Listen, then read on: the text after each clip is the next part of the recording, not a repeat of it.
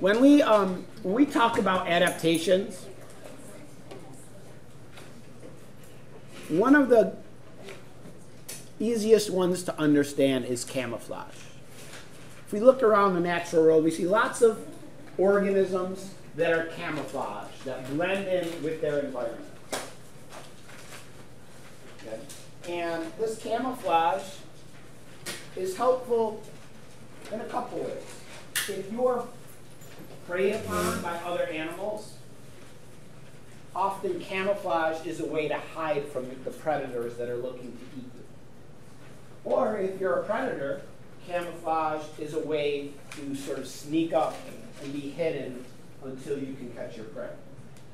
And it makes sense how camouflage evolves over time. Just like we all have different hair colors, eye colors, skin colors, there's a variation among us.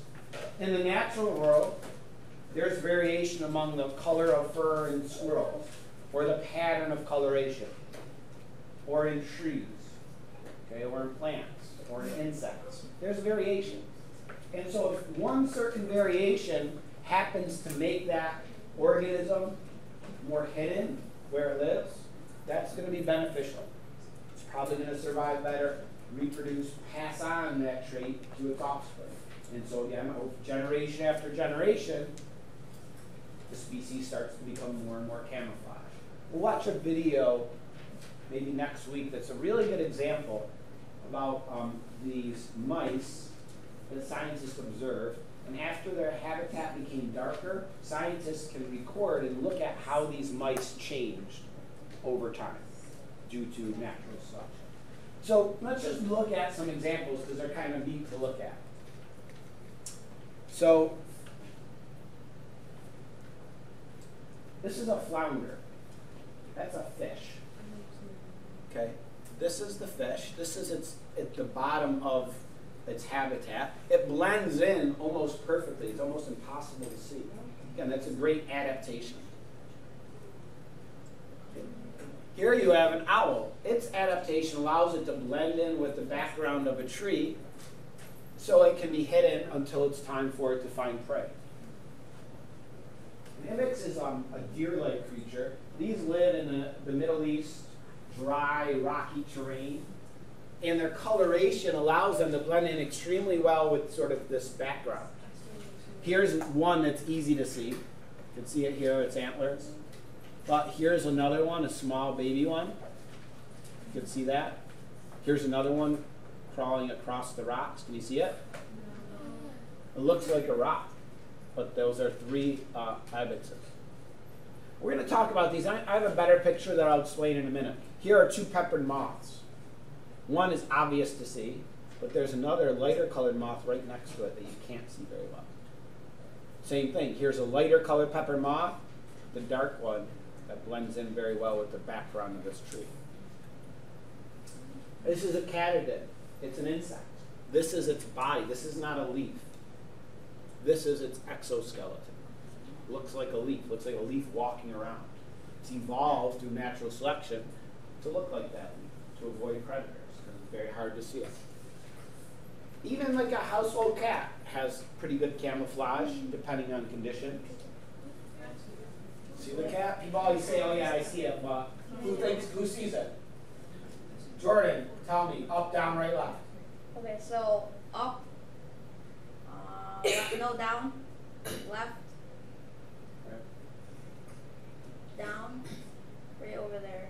Nope. What? That looks just like him. Who really thinks I see a cat? Brandon? Right. Up a little bit.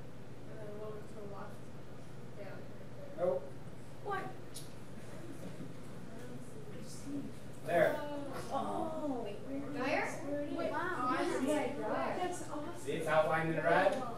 But you can't even see it. That is totally a cat. You can see it. I see it. Oh, yeah, I see it. So here, It's a polar bear. no. Here you see some owls. It's pretty obvious. Wait, isn't there another one right there? No. Three. Looks like a mouth. Oh, wait. I see it. Wait, is that it?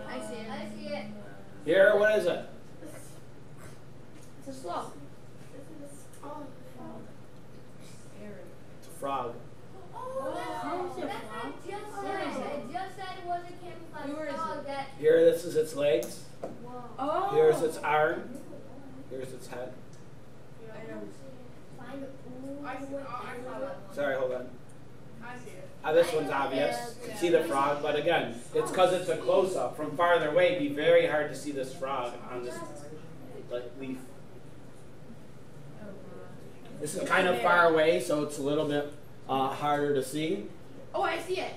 What is it? It's a bear. No? It's a lynx. Yeah. Cat. That's a cat. A wild cat. All right, so we are going to be, your lab that we're going to do later today and working on tomorrow is about peppered moths. So let me tell you the story about the peppered moths, because they are an excellent example. This is an excellent example of evolution that scientists were actually able to study carefully. You know, usually when we talk about natural selection evolution, it's something that takes hundreds of thousands, millions of years. So it's hard for scientists to study that as it's happening. But there are many examples of natural selection that scientists were able to document, and peppered moths is one of them. This example of evolution in peppered moths that scientists studied took place in the middle of the 1800s. Okay? In the early part of the 1800s, in England, there were these moths called peppered moths, and they had a wide variety of colors, of coloration: gray, white, dark. But in the early 1800s, the vast majority of peppered moths that were recorded were light-colored peppered moths. Sometimes there would be some dark ones, but not very often. So here you see the dark peppered moth. Here is the light peppered moth. And what you see here, this background of the tree, these peppered moths rest on trees for most of the time. And in the early 1800s, in this area of England, most of the trees were covered in lichen, that white scaly stuff I'm sure you've seen before. And so in this situation, the light-colored peppered moth blends in very well. The dark peppered moth does not. So what typically would happen with the darker moths? Mia? They'd be more likely to be eaten by predators. Birds eat peppered moths. And so they weren't very common. Lighter colored moths were more common because they survive better and therefore can reproduce. What are their offspring like? Light in color. Now, something happened in England in the middle of the 1800s, something you learned about in social studies probably last year. There's a major change called the Industrial Revolution. Who could tell me what that means? The Industrial Revolution. Did you learn? You probably didn't learn about this year yet, right? No. Brandon, what is it? It was a time period pretty much throughout the whole world where people and countries started getting more advanced Yeah. technology. More technology, more advanced factories started to be made, and goods were starting to be mass produced. But the Industrial Revolution required energy. And the source of that energy, for the most part, was coal. And when you burn coal, you know what? You use energy, but you know what the result is? Jenna? Lots of smog and smoke. Lots of smog, lots of pollution, lots of smoke. And what happened in this area of England, as they started to use more and more coal in these factories, the bark of the trees started becoming darker. Soot, smoke built up on the bark of the trees. The lichens died off due to pollution. And so the overall color of the trees around these industrial areas turned much darker. Can you guess what happened after that? Claudia? The darker colored moths became more popular. Yeah, why would they become more popular? You're right. What happened? Brianna? The predators would start seeing what are lightly colored ones better and eating them and not the dark colored ones. So what could the darker ones do better? Camouflage. They could then survive and reproduce. And when they had offspring, what were they like? Darker moths. The lighter colored moths then were now at a disadvantage. They were more likely to be eaten, less likely to reproduce.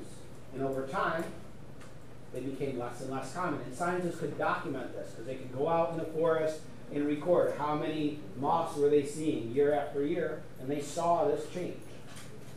Now, an important thing to keep in mind, because we've mentioned this before. Could this moth change its coloration during its lifetime to this moth? No. This moth is always going to be dark. It can't change its pattern just because it would be helpful. That's not the way it works. It has certain genes that give it dark pigment, and that's what it's going to be. Okay? So it's not that so did individual moths adapt to this new condition? No. But the species did. Over a period of time, the species became better adapted to being in this condition. That's how evolution works. Okay? Evolution works on groups, not individuals. Okay? We'll talk more about the activity in a little bit. The last thing to talk about is something really interesting. It's called mimicry. Does anyone know what mimicry is? Luke? When one organism makes itself look like another one. Yes, when one species, let's not quite say organism, right, because it makes it sound like I'm changing to look like a tree or something. When one species has evolved to look like another species, okay, that's mimicry. When one species evolves to look like another species. And often this is a helpful adaptation. Do you know why, Jenna? Because other animals won't want to eat it if it looks like this animal. Yeah, so sometimes plants, animals evolve to look like a poisonous species. Because most predators have learned through evolution not to eat poisonous animals, not to go near them, to be scared of them. And so often a species will mimic or look like a dangerous or poisonous other species to avoid predators. Other times they might mimic a species to try to attract prey to them. Those are two of the main reasons why species evolve mimicry. And there's some neat examples I'll show you of species that mimic other species. Does anybody know what type of snake this is? It's a famous one. Jordan? What's that? Not sure? No, I think I know what It's a coral snake. Does anybody know anything about coral snakes? They are extremely venomous. They're poisonous. A bite from a coral snake could kill a person. And so most predators have learned to avoid coral snakes, not to go near them. Question, Robert? How much venom can a coral snake inject in humans? I'm not sure how much it can inject, but enough to be deadly. That's what I One do. bite and you can die instantly from it. Not instantly, but you can die from it. Yeah. This is not a coral snake. Okay? That's a scarlet king snake. It looks very similar.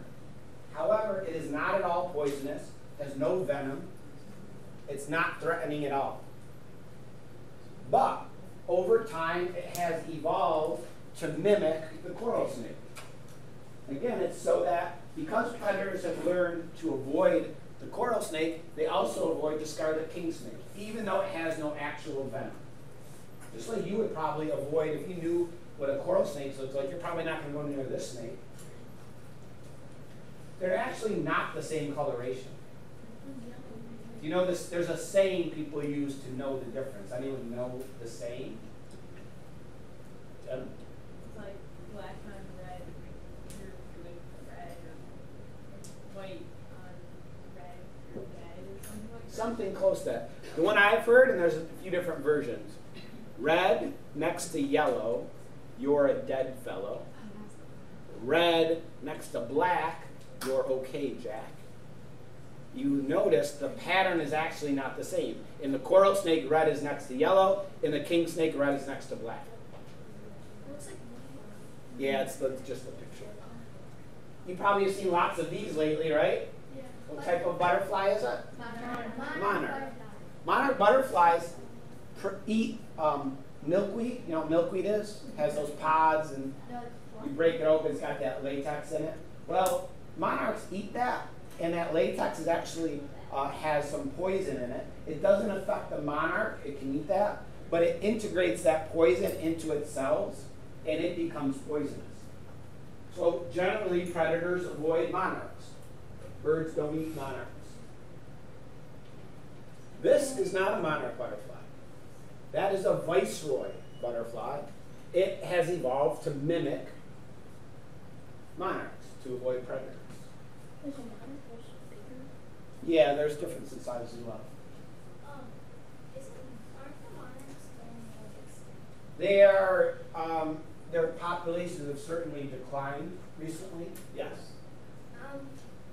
You know when you said like the things that monarch butterflies can eat, will they like get poisoned by that? No, it doesn't hurt them, but it goes like into their bodies, and other animals that might eat the monarchs would eat it. This is an orchid. It's called the bee orchid. It's evolved so that its petals, now we're talking plants, it's not just animals. It's evolved so that these petals look kind of like a bee and attract bees to it, because bees think it's another bee and they try to mate with it, even though it's not a bee. And in the process, that helps pollinate the orchid. Okay. These are some examples. These are not snakes. These are caterpillars. This is the caterpillar. See it? This is its whole body. But it's evolved so that the shape of this end of it looks like the head of a snake.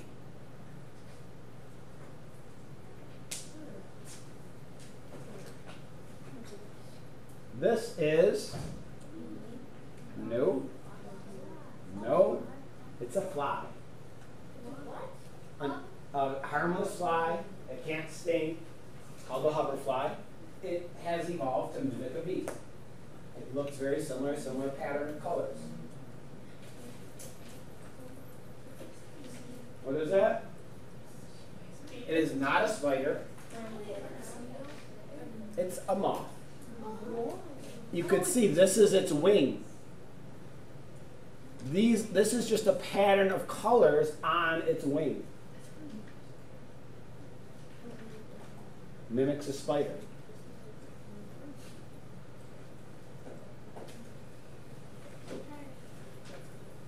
This is a swallowtail caterpillar. Now you might say, well, that doesn't really look like any other animal, and you'd be right. It mimics bird poop.